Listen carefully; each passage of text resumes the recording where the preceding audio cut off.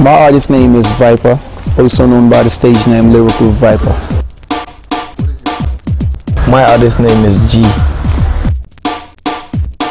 My artist name is Manding Mori. Music. Music. Music. I started performing in front of my mom. I started performing in high school. At first, it was all about being cool. I was in every talent show. My mom clapped for me, and then I started performing in front of my mom. I do everything in front of my mom. Anything to do with music, I was part of it.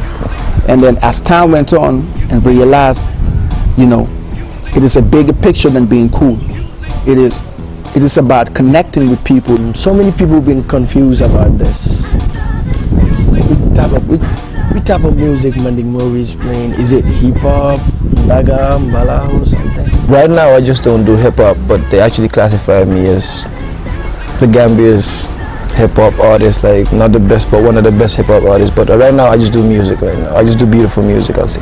I'm doing Afro Manding because it's kind of strange because nobody did it before, so that's why. But this is Afro Manding.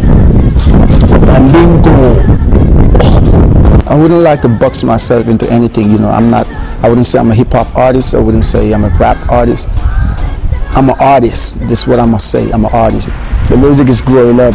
It was a baby, you know, crawling, trying to work, you know.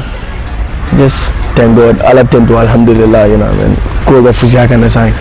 The state of the music scene in the Gambia right now is good looking. As everybody would say, there's a lot of improvement that needs to be done. From production-wise to album sales to music videos. It wasn't like before, like 5 years ago. It wasn't alive like this. Right now, it's pretty much alive. Everything needs more than 100% effort. Now we have to transform the noise into a business, the noise into making money. Well, of sometime Mandenka is nice, but then that could only be around Gambia. Okay, for example, just no disrespect or anything, but Manding Mori, for example, you're one of the biggest artists out here in the Gambian industry. Senegal, Mali, and all of those, okay, they be understanding sources and stuff like that. As soon as you cross the borders, Europe or the States or whatever, like, he's not going to be able to perform. And then nobody will not understand what he says. So you need to mix both, like be good in English and the local language. We do more of complaining, more of pointing fingers at people instead of trying to find a solution. So this is Gambia. We're talking about Gambia, TAXAWAL Gambia. Right now, me, as far as I'm concerned, I'm not wasting energy on anything negative. I'm just so focused on trying to make my career move forward. If we don't do it, who would do it for us? You know?